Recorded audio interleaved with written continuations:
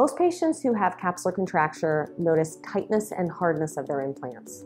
In order to address this and get it to stay away permanently, we not only need to remove and replace the implant, but we also need to remove the entire layer of scar tissue.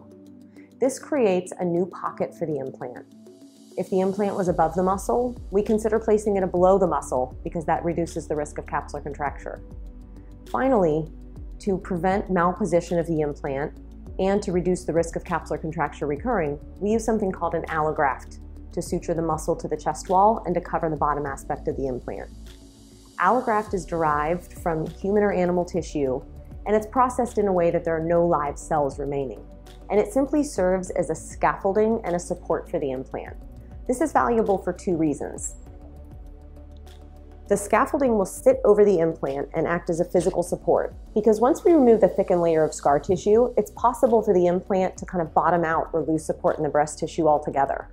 So the graft is one way to make sure the implant stays where we want it to. Secondly, studies have shown that the placement of the graft over the implant to separate it from the breast tissue does reduce the risk of recurrence of capsular contracture. Although patients don't always want to incur the cost of a graft or the complexity of surgery, since it does require a drain to be placed in the pocket, it does have a significant impact on the reduction of capsular contracture risk.